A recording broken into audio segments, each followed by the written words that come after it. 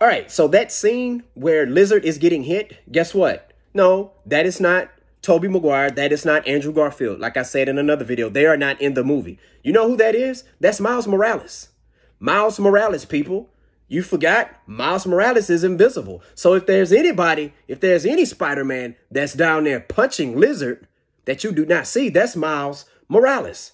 Oh, well, why I didn't see him? Because he has the power to make himself, he has the ability to make himself invisible. All right. That's one of his, that separates him from the original Peter Parker. He can make himself invisible. All right. So if Lizard is getting punched right there, it's quite possible he's getting punched by an invisible Miles Morales.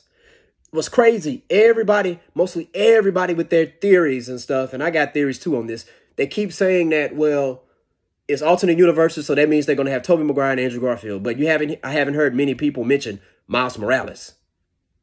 Hell, or even Spider-Gwen, okay? Like, it's quite possible they could be the ones in there. Let's say if there are going to be two other Spider-Mans in there, it's quite possible that it's going to be Tom Holland's Peter Parker, it's going to be Miles Morales, and it's going to be Spider-Gwen, okay? Because like I say, Dr. Ock, his hair was reddish brown in Tobey Maguire's Spider-Man. And what's the other one? Electro. He had some weird type of hair. His hair was not thoroughly groomed like it is in No Way Home. In No Way Home, he has a fade. He didn't have that kind of hairstyle before he died in Amazing Spider-Man 2. All right. So it's quite possible, people. It's very, very possible. A lot of people are like, well, there's Sandman. Sandman didn't even die. But maybe he died in a different timeline. Because we don't know if that's Tom and Hayden's church Sandman. All we saw was a big doggone Sandman. Looked like the same Sandman that Mysterio had up and stuff. And it's projecting fake thingy and stuff in the last Spider-Man movie. You know what I'm saying? So, but, you know, and a lot of people are like on this video, well, it's like, well, he's getting punched. Lizard is getting punched. Here's what I know, all right, from watching Lizard, from Spider-Man's face Lizard in Andrew Garfield's Spider-Man. Andrew Garfield didn't run up on him straight up and punch him. He was not able to do that. Whenever most of his licks on Lizard, okay, he's shooting his webs, or he will, you know, he will hurry up and use his quickness, and he'll jump up behind him. He'll jump up behind him and he'll hit him from the back like that or whatever, or he'll use his webs to sling something at him, you know, but he wasn't like Lizard is too good of a defensive fighter to allow Spider-Man to just run straight up on him and just bam, hit him like that to the point where his neck is turning like that. And here's another thing. Spider-Man doesn't pack that much power in his punch to do Lizard like that. Unless this is a different doggone Spider-Man or whatever that's not in the other ones or whatever. You know what I'm saying? But anyways, but like I say, I'm standing by my theory. If there is a Spider-Man that's punching him doing that, I think it's Miles Morales, and he's invisible. And the thing about it is that everybody is saying, well, Lizard was facing somebody. Well, Miles Morales can make you see him and you don't see him. And then bam, and you're like, where is he at? Boom.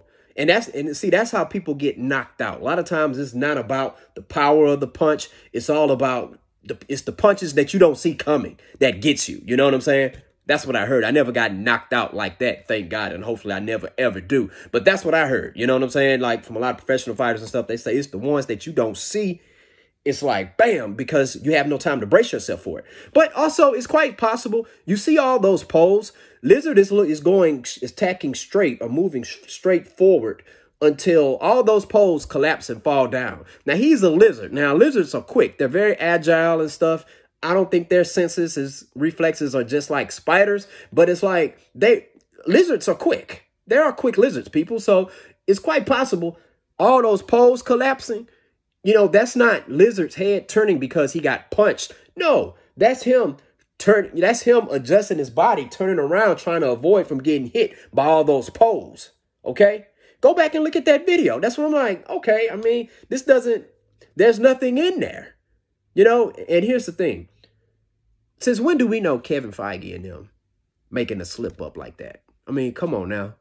Let's pay attention to the resume here. I'm not saying the dude's perfect, but I mean, come on, man. Come on now. But it is good to talk about. I must say, this is awesome to talk about. But I stand by what I said, that if that is a Spider-Man right there, it's Miles Morales.